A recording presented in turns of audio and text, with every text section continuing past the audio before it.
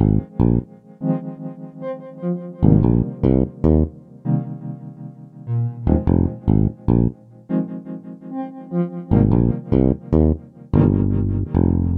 let's go to Hawaii. Girl, let's go and daydream. Girl, let's go to Hawaii and daydream. You and I. Girl, let's go to Hawaii. Girl, let's go and daydream. Girl, let's go to Hawaii and daydream. While we making love. Beautiful place. A sexy scene, blue waterfalls just dancing on your face. Yes. The treasures you'll find. The moon is back low. The sun brings out the jasmine. The story of any city can never be complete without the story of its music. Music City, y'all. Welcome.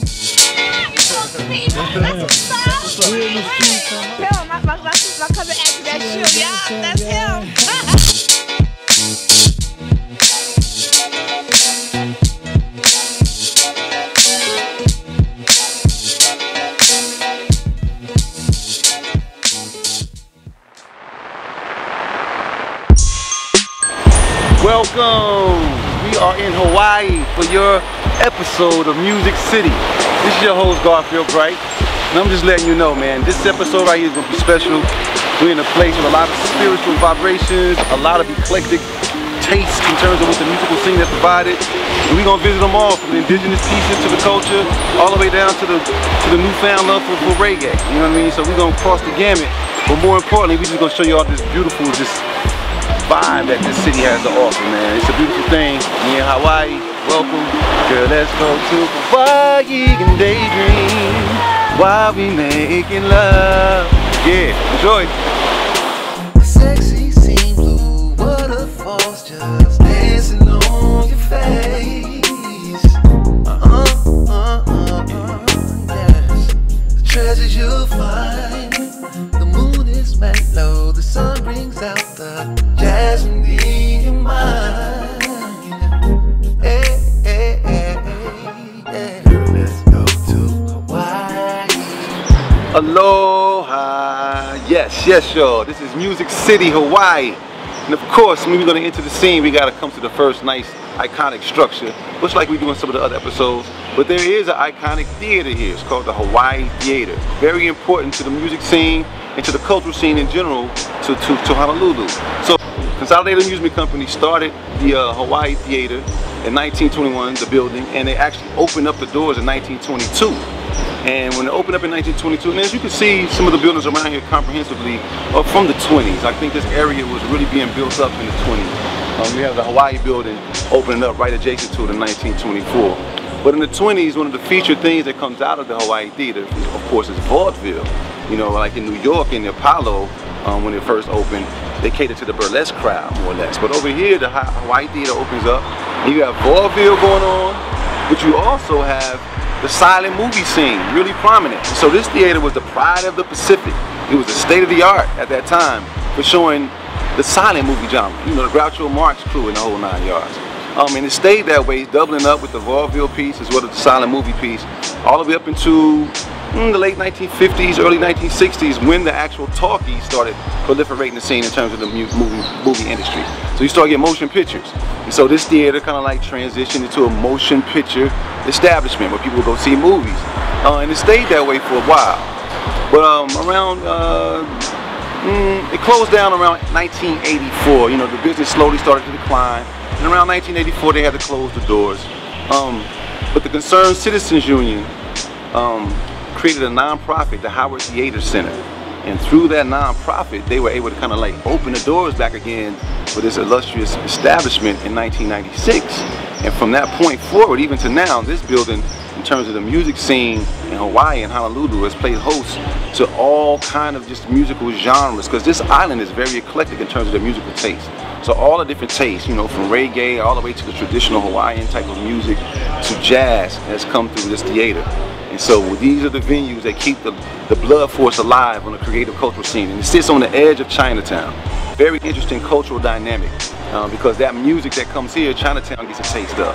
And Chinatown district is very big on the reggae. So it's a lot of good blends. We're going to explore some more of those in Music City. But yo, Music City, the story of any city is never complete, remember, without the story of its music.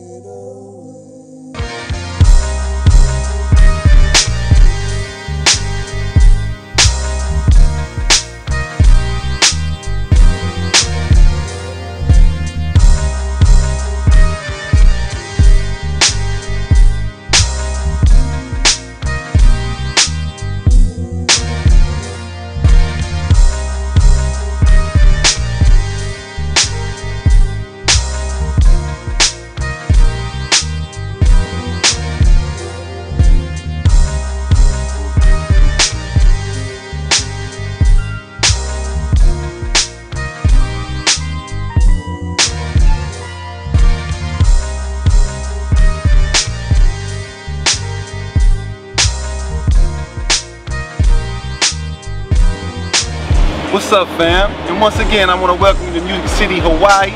And I'm in Honolulu down here with the Hawaii Theater. And it just got me thinking in this spot, in the park adjacent to it. And as I look around, I see so many buildings in the 1920s erected. And I just started thinking about what life and times were when these establishments were going up. So I'm going to focus on the Hawaii Theater in 1922 and contextualize. Mr. Cohen bought this building. Let me just give you some events of 1922. They'll further contextualize what was going on in the world, as I love to do. So one of the events of 1922 was actually the formation of the Union of Soviet Socialist Republics. The USSR was created in 1922. In the United Kingdom, the UK, you got Centre Court of Wimbledon being built. Also in the United Kingdom, you have British Broadcasting Company being formed, BBC, one of the foundational, fundamental, communications mechanisms in the world. In India, we have Mahatma Gandhi in prison. Up in Canada, you have the first successful insulin treatment. In the United States, coming back home, the Lincoln Memorial gets dedicated by William Howard Taft in that year. Also, if you go to Egypt, that was the year that King Tut's tomb was opened. You also had the first public radio broadcast in France, as well as in Britain. And prohibition in the United States of America was happening. So the home brewing of alcohol is illegal. It's become illegal in the United States. So you had the speakeasies and the proliferation of those types of events opening up soon. And also, if you live in Los Angeles, that was the year that the Hollywood Bowl opened. So all of those musical acts and genres that come through the Hollywood Bowl, I've even played there before, had to start in 1922. And last but not least, if you're a Yankee, if you're up north in New York, which is one of the home birthplaces of music and all kind of trends across the nation, the construction of your Yankee Stadium began in that year. Alright, so just know that. But yeah, that's the kind of stuff that was on the landscape of reality around the world that was on people's minds. You can kind of figure what kind of things were going on. So you in the midst of that had Hawaii Theater doing the non-talkie, the silent movies. And vaudeville was the escape for people here. So think about that. Go look up some vaudeville and see what that entails. Pretty interesting art form. Music City, Hawaii, y'all. Know your history.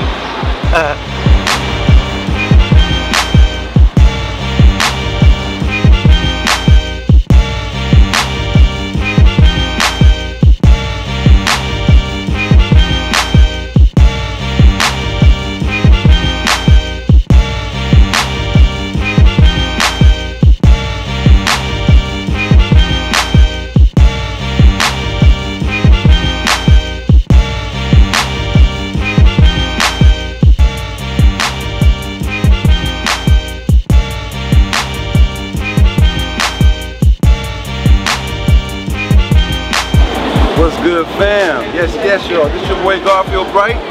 And you know I'm in Honolulu, and I'm in front of none other than Blue Note Hawaii, which is dope. See the way they do it, the Blue Note Entertainment Group. This is a brother named Danny Ben Susan. And we started the entertainment group in 1981. Those investors have since partnered up with Outrigger Waikiki and placed the Blue Note inside. This is the latest iteration of Blue Note inside of the Waikiki Hotel here, 2015 in open. But they represent a conglomerate that produces these Blue Note clubs worldwide, international. It's the same guy who owns the Howard Theater. If you know about B.B. King's, he owns that. So they're pretty astute in terms of developing jazz clubs and making the jazz scene pop in certain cities. And what better place could it be than here in Waikiki with this Blue Note? And what really is cool about it for me, and the reason I'm covering it, is because not only is it the home where you can see people like Diane Reeves alongside with a reggae artist like Capleton in the same night, because they do tour nights here, but you get the actual respect of the local community. They actually showcase, it's like in their mission statement, where they want to like create a confluence of international big name artists with the local community so they can ingratiate themselves with the local community in terms of developing that music. So you'll see a lot of the locals here. I'm going to run through some and I'm going to let you know by name some of the dope locals that are dope on the reggae scene. I mean, they have a really burgeoning reggae scene here that a lot of people don't realize Hawaii is known for. So they have artists like The Green. Please forgive me, Hawaiians, if I mispronounce names, but Anu here, beautiful woman's reggae artist. J Boog. You got the likes of Kimmy. You got the likes of Hot Rain. You have Iration, Pepper, Natural Vibrations. The list goes on and on. You have Mike Love, Fiji, Butter Walter. I mean, it's a host of local talent that gets their start and gets to perform and sees a venue of quality alongside with the greats. And you have that in the Blue Note Hawaii. Let that jazz life live on, man. I love jazz. I have a strong feeling that the bop era, all those bop era musicians, Charlie Parker and the likes, if they were born now, they would have been hip hop artists. So jazz plays a very important role in the imagination development of any given city. Understand that, it's more than just music.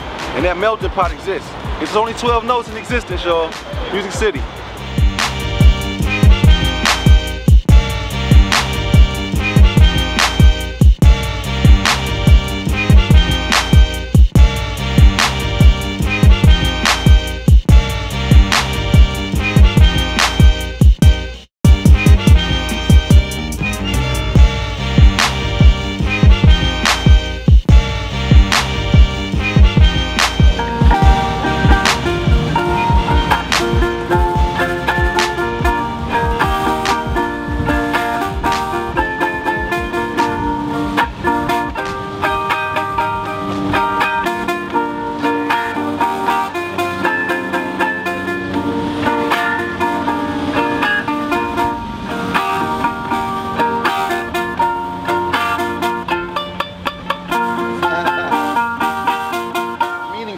When I come down the street, I enjoy performing. You know, I'm looking at the people passing by. I could see that some of them, they like me. I could see that some people, they enjoy music. They come around and say, can you sing this? Can you sing that? I enjoy it when they ask me, can you sing Tiny Bubble? Because it's the legends, Dan Ho song. Tiny Bubble.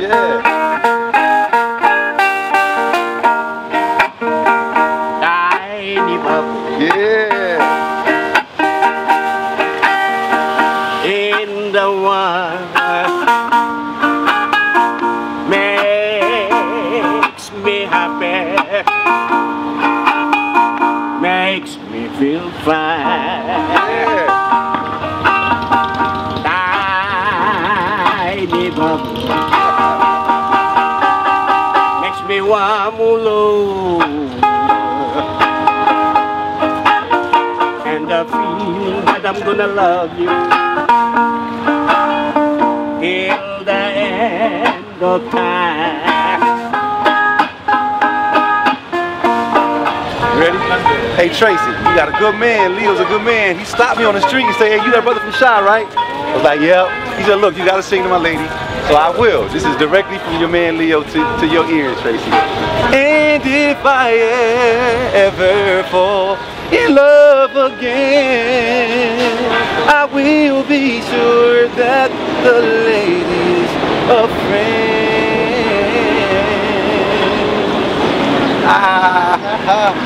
Let me get a photo too, bro. Cool. Yo, what's up, fam? It's your boy Garfield, Music City, Hawaii.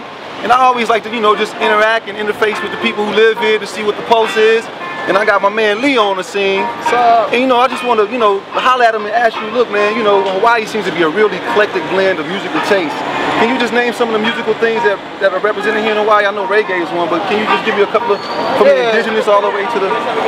You know, you got Brother Is, who's one of the main guys who's done the music here. You know, he was very well known. Brother Is? Brother Is. He passed away back in about 15, 20 years ago. From a heart attack, but his music's very inspirational, you know. What kind of genre was it? Hawaiian music. He started off with a group called the Makaha Sons out of Waianae, so it's really good, man. The Hawaiian culture is real different as far as like the agriculture, the food, everything's nice, man. Yeah. I saw the soil is so red, bro. Like, there's no way it can't be anything but dope with what comes up out of it, man. So it's from the volcano, and actually, the soil is what actually makes our pineapples taste more sweeter. Good, huh? That's why I thought something like that, man. See, that's good stuff that you're hearing from this brother right here. To get the real feel and the smell and taste of the city. What's the so? In terms of music, what's the most popular genre here? Is it still the cultural Hawaiian music, or has anything else kind of like, or is it? Yeah, Hawaiian music has evolved into more of a. It's more of a poppier style of music. It's not like back in the 80s and 90s when it was sounding of, you know, 50s like this. It's more poppy, more reggae sounding, you know, it's upbeat. But it's good. Everybody listens to it, you know. We don't think we shell ourselves. We listen to everything. Now we love hip hop. We got you guys. No doubt, no doubt. You know, we love R&B. I know this, man. That's why we love coming here, man. Yeah. But Leo, thank you for all that information, man. That's valuable to me, bro. All right, mahalo and aloha, brother. Mahalo and aloha. All right. Dopeness, yo. Music City, Hawaii. Music City, Hawaii. Peace.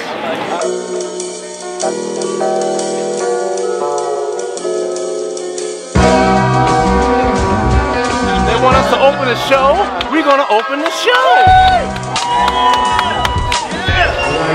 Music City, Hawaii. I'm here at the Aloha Tower. We about to get busy. Part of the music landscape tonight. I'ma holler at y'all when I get off stage.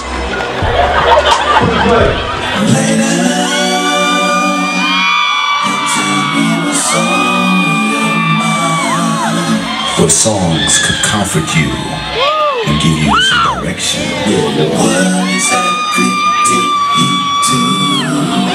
But lyrics were vivid, but simple and eloquent.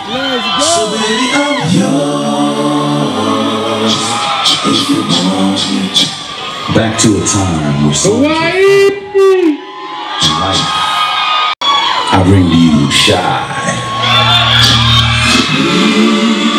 It's a place where you belong. Right here, my arms. Pick out something new.